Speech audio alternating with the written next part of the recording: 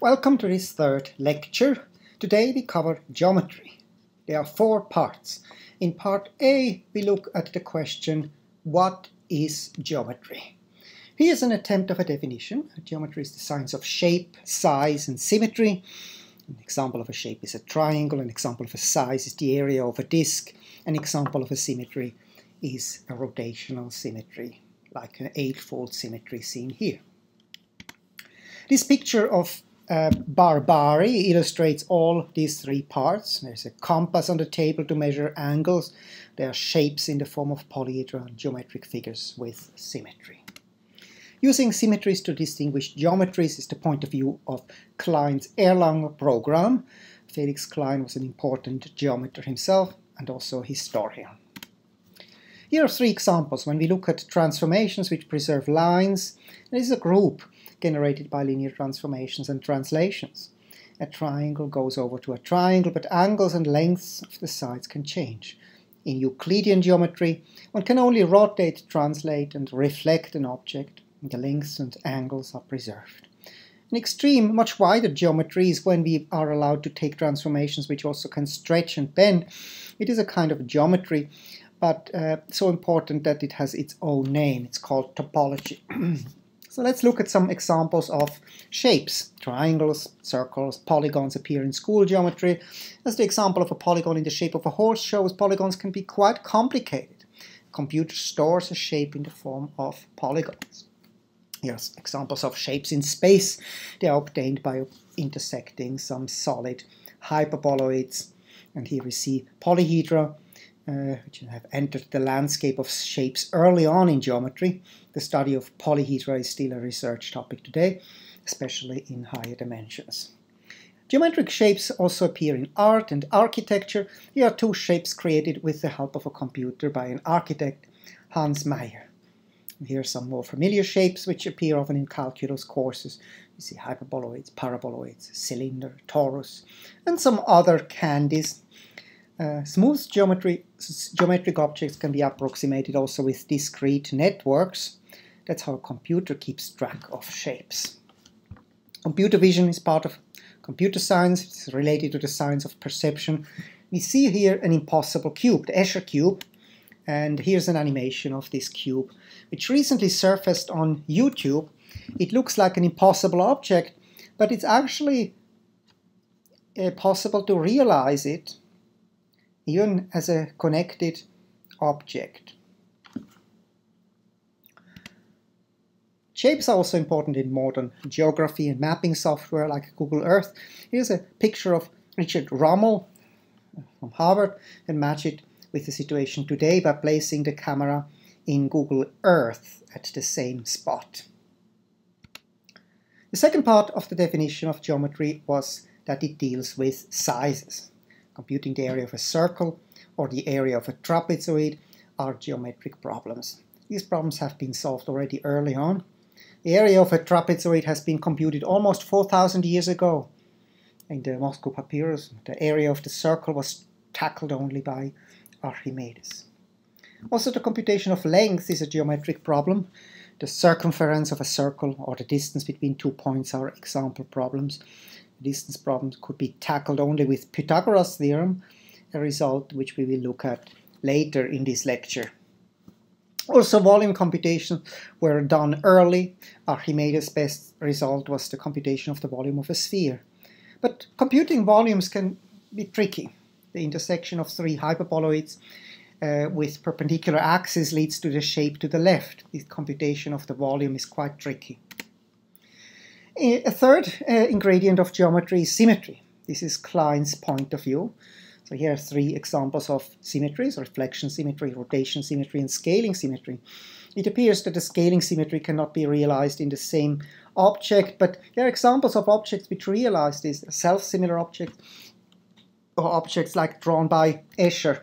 So here come to art, a world which has been realized by an artist. Self-similar world. You dive into the world and you end up at the same spot where you have started the journey. And finally, Here is also nature loves symmetry. Here's a picture of Ken Liebrecht, professor from Caltech. He has also written books about snowflakes. In architecture, symmetry is important. Here's an example, another example. Pop artists like M.C. Escher made a trade of symmetry. Here we see him painting one of his pictures. And finally, again, back to nature. One could think that these creatures were invented, but these are drawings of Ernst Haeckel. In this part B, we look at some special points in the triangle, then learn about the beautiful theorem of Thales. These are, first we start with a few smaller miracles, 4 basic miracles in the triangle. The first is the centroid. If we take the side bisectors in a triangle and connect them with the opposite vertex, we get 3 lines. There is no a priori reason why they should intersect, but they do. The second surprise comes when we intersect the altitudes in a triangle. They all intersect in a common point, the orthocenter. It is important to appreciate that this is not obvious. The third miracle appears if we intersect the perpendicular bisectors of the 3 sides in a triangle. Again, this intersects in a point. The last surprise comes when we look at the angle bisectors in a triangle. Again, they intersect in a common point. Here are computer-assisted proofs.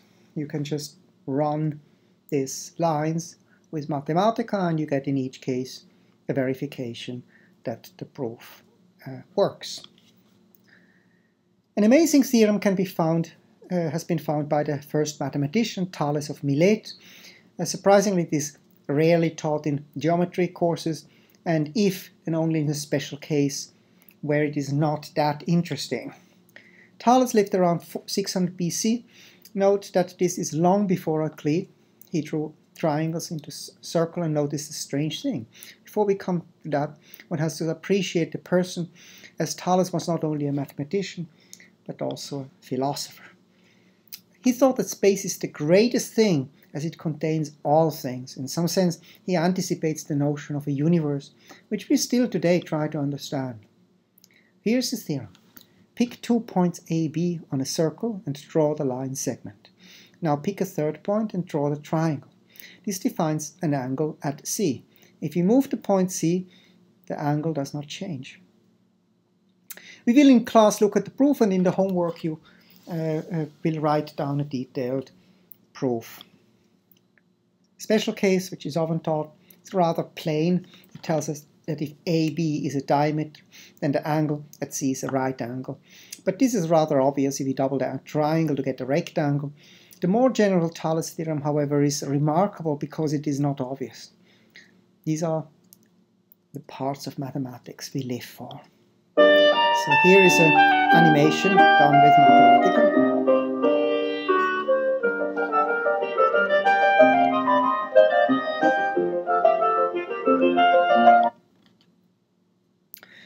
In this last slide we see some of the Greek geometers and philosophers. Thales was the first. We will today look at the theorem of Pythagoras, also and a related theorem of Hippocrates.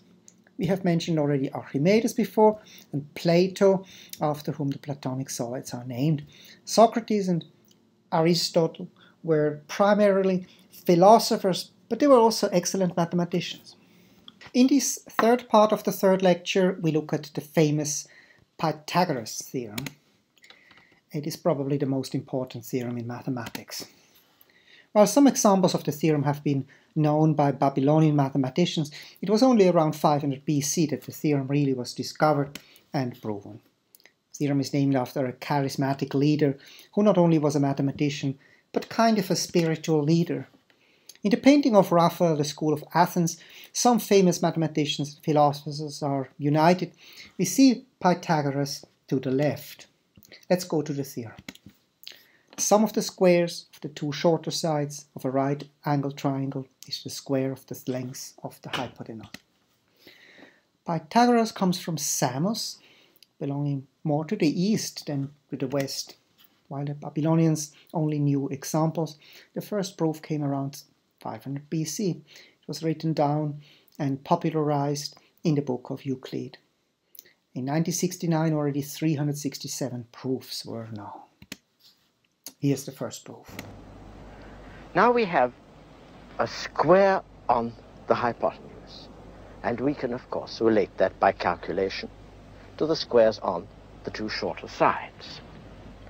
But we don't need any calculation. A small game, such as children and mathematicians play, will transpose that triangle there and this triangle here. And now we've constructed an L-shaped figure with the same area, of course, because made of the same pieces, whose size we can see at once in terms of the smaller sides of the triangle.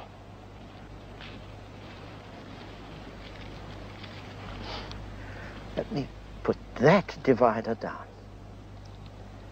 Then it's clear to you that there is now a square here on the shorter side of the triangle and a square here on the longer of the two sides enclosing the right angle.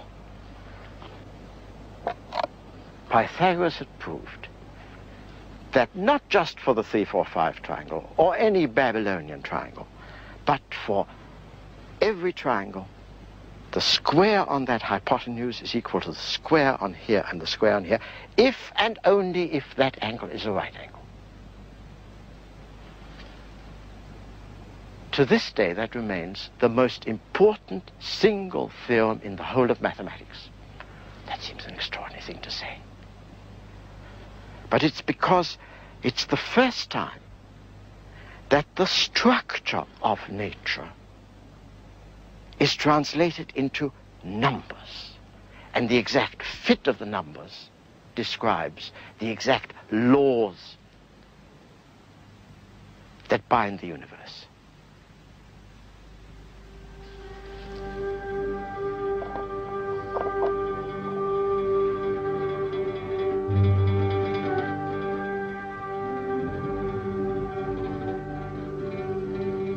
When Pythagoras had proved the great theorem, he offered 100 oxen to the Muses in thanks for the inspiration.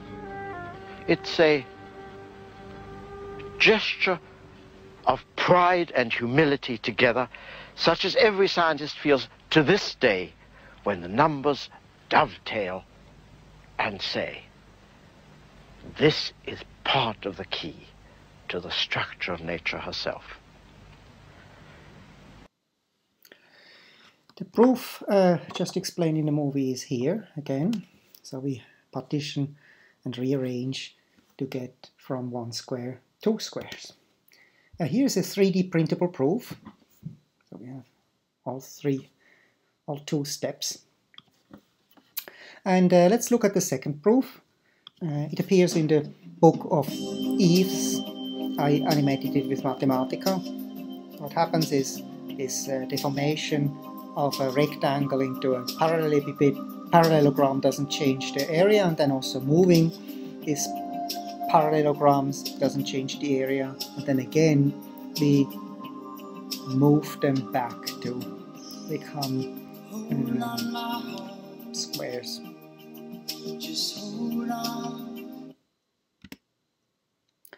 Here are two experiments which have been done in the classroom. Smolian suggests to actually bake some cake or cookies and in the form of Pythagoras theorem, and then ask the students whether they would like to have the big square or the two small squares. Another experiment which has been done is to give students a lot of triangles and then ask them to compare a square, b square and c square. And what happened once that one of the students was reporting that it's remarkable that a square plus b square plus minus c square is always close to 0 but never 0. So it's an anti-Pythagorean theorem. The ideas have flown forth and back from Asia to Europe, Pythagoras' proof was first written down in a mathematical text called Zhu Bi Zhang Ying. There are generalizations of the theorem. I myself have a little bit contributed to a generalization of Cauchy-Binet, which itself can be seen as a generalization of Pythagoras. Pythagoras sacrificed 100 oxen. I contemplated how to honor it. Cows, Swiss cows especially, were too expensive, but I had chickens at that time. This is Newton, one of my chickens I had a few years ago. Like Pythagoras, one has to make a sacrifice. But then I changed my mind. Instead of a sacrifice, also a hog does the job. Finally, let's look at the result, which is also historically important and which builds from Pythagoras' theorem. It's due to Hippocrates, of course, who lived after Pythagoras. The theorem relates two areas, the area of a triangle and the area of two moons. It is remarkable that it is the first quadrature of a curvilinear area. Here's an animation.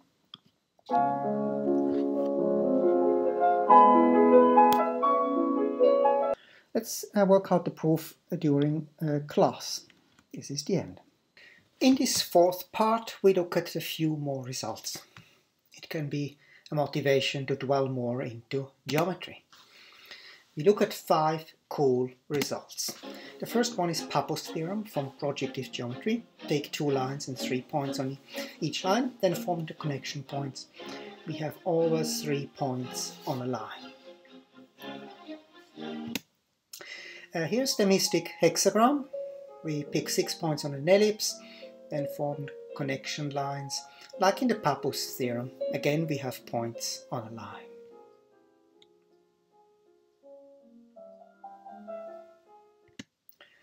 And this is the butterfly theorem. It is described in the book The Mathematician's Brain by David Ruel. Start with a line segment seen in red, form 2 other line segments through the middle. This gives the butterfly shape. Now the line segment cuts the triangles in equal length. And here is the Feuerbach 9-point circle.